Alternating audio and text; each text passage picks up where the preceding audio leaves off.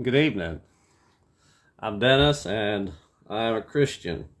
This evening I'll be reading Mark chapter 16. Mark 16. Now when the Sabbath was past, Mary Magdalene, Mary the mother of James, and Salome bought spices that they might come and anoint him. Very early in the morning, on the first day of the week, they came to the tomb when the sun had risen. And they said among themselves, "Who will roll away the stone from the door of the tomb for us?"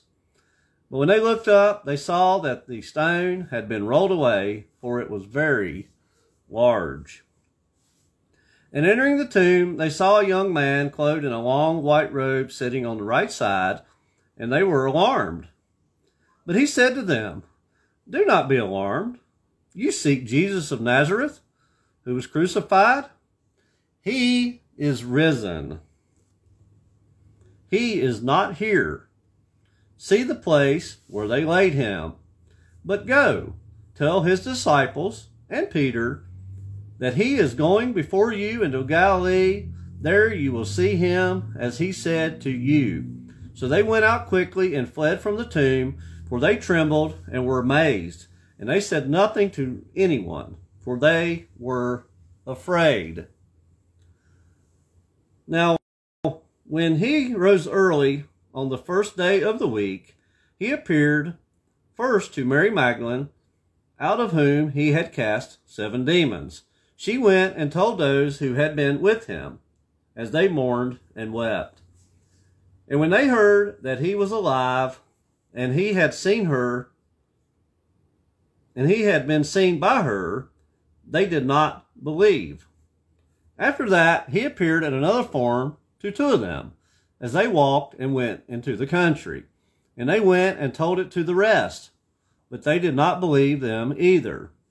Later he appeared to the 11 as they sat at the table, and he rebuked their unbelief and hardness of heart, because they did not believe those who had seen him after he had risen.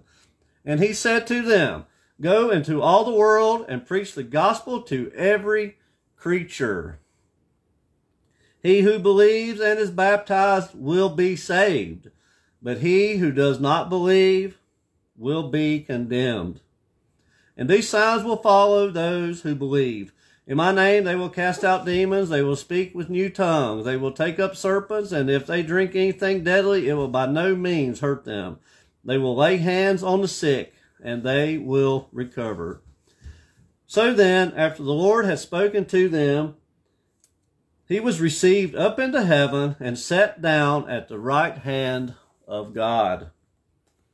And they went out and preached everywhere, the Lord working with them, confirming the word through their accompanying signs. Amen. That was Mark chapter 16. Mark 16 from the New King James Version.